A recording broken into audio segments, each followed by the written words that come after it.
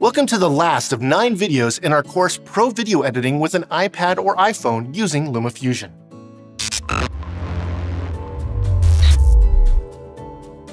In the last video, we talked about how there is more to communicating with video than what is composed in the frame. We went over how to create smooth titles and graphics using LumaFusion. After editing a video, you need to export and render it into a single file.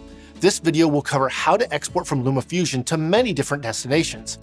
We'll end by discussing different types of files you can export. Everybody's got to start somewhere, and that's why we've made a shopping list of the 9 essential things that every beginner filmmaker needs. It's really easy to get. All you have to do is click on the link in the card there or a link in the description, and you can get it today.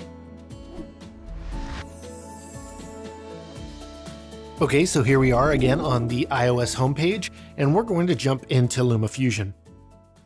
Now, once you're done with your masterpiece, it's time for delivery, and this means exporting the video out of your editor and having it in a file type, file size, frame rate, resolution, and codec that you need for all of the different locations. However, LumaFusion makes it really easy. So first thing we're going to do, we're going to export our masterpiece here, and we're going to look at the bottom right-hand corner, and we see this little can with the arrow out. That's the export button. If I press that, it has share and export. Now I have a couple different options here, which we've looked at in the past, which is an XML project package so that you can open it into Final Cut Pro. LumaFusion project package, which is really good for archiving the project. You can take a snapshot of any frame of your video. So if you just need to output just one frame for maybe a thumbnail or some other place you need an image for. But we're going to export the movie today. So I'm going to press on movie. And what this brings up is, where do we want our export to go? So first thing is we have a couple options that are here. These are probably the most likely for some, but there's lots of other options other than just putting them in your photo reel, putting it on YouTube. This is directly to YouTube or directly to Vimeo. All you got to do is log into your account within LumaFusion. But what we want to do is see all the other options as well. So the cool thing is you have all these options here on the left, and we can keep on scrolling down, and it makes it really easy to add it to your in use. So say we wanted to add Frame.io, so that way we can talk and communicate with maybe the producer or someone else that's working on the project with you. All I have to do is tap and hold, and now I can just drag it over here. And all I have to do then is sign in through Frame.io to use your Frame.io account. So I'm going to back out of here and choose just the photos folder because that's just easy for us right now. And we can go and see all of the render settings that we have here. So right off the top, you can see if I open this up, there are all sorts of resolution options and aspect ratios to deal with here that you can do all the way up to 4K.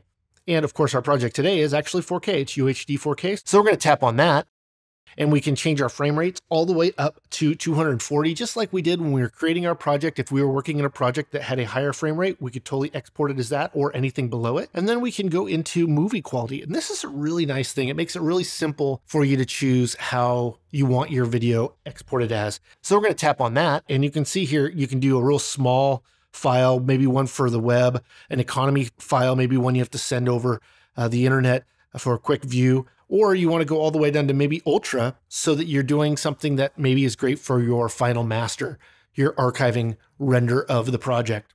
We're going to say that's what we're going to do now, because why not? Then we can go into audio quality, and of course, we have one step above 44.1 kilohertz, which 44.1 is CD quality, so we're good. And then we're going to go to video codec. And this is a really amazing list. We have from H.264, H.265, HVAC, all the way to all these ProRes options. So we could output this as ProRes 4444 and have a really nice final master. But I'm going to put it back to actually H.264 just to show you the other options, which are in the file format. So this would be a .mov file, a QuickTime file. But if I'm shooting an H.264, I'd actually have the choice to be an MP4 as well. Now, more than that, you can choose right here. It says includes video and audio. And you go, what's that mean? Well, it means that you can put out the audio and video or just the video only, depending on what you need to do. If this was 360 video, then we could choose the different ways that we could present it to our viewer. At the bottom, it's telling you what all your choices just did. So the first thing is your export is 10.2 seconds. It's going to be 153.6 megabyte file. And it also tells you your space available on your hard drive. So then if I just say export, and it makes the file. And now if I go to my video folder, it'll be right there. Congratulations, you finished the course. Now take this information and challenge yourself to use it today. Thanks for watching.